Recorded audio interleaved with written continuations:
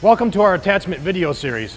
The goal of this series of videos is to provide you with installation, maintenance, features, advantages, and benefits, applications, some operating tips, removal and storage of our John Deere Worksite Pro attachments.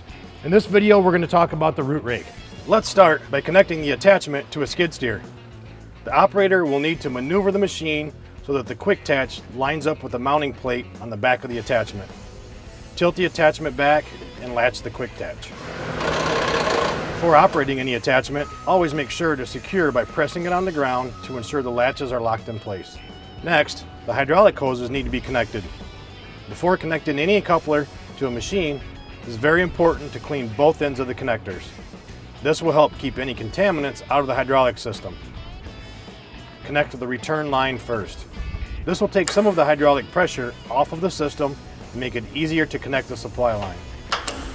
Some attachments require the use of a hose saver or boom mounted hose guide kit in order to safely route the hoses and keep them out of damaging pinch points. John Deere has an assortment of root rakes. They are the RR72, RR78, and RR84. Shown here is the RR84.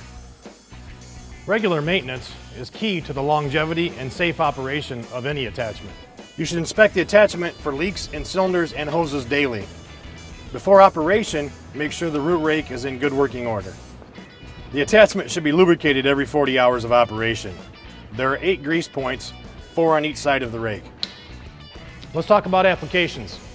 The root rakes are designed to pick up bulky, unusually shaped, or long material while leaving the soil and small rocks behind. After moving the large debris, the root rake can be used to remove roots and other debris from under the soil. One example is the removal of bamboo. If you cut bamboo, it will splinter and the splinters will regrow. The root rake will allow you to dig up the roots and get rid of the plant altogether. Now let's talk about features, advantages, and benefits.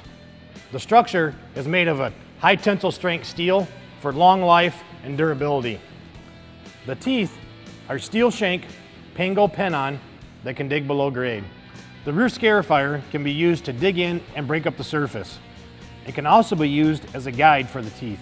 The D-ring has a 6,000 pound rating that meets tie-down requirements and can be used for pulling.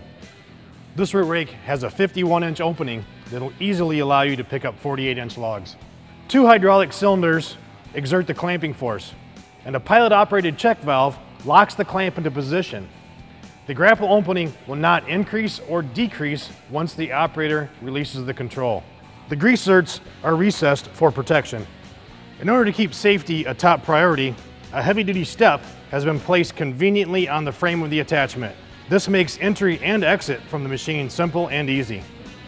Operating techniques differ between attachments. The root rake is especially useful in areas where you need large brush removal and subterranean root removal. To remove roots, angle the teeth so that they dig just under the surface. The root rake can also be closed and used to push material. At the end of the day, it is very important to be sure your attachment is clean and free of dirt and debris. To remove the attachment, first bring the machine to a complete stop and lower the attachment until it is securely resting on level ground. Turn off the machine and exit the cab.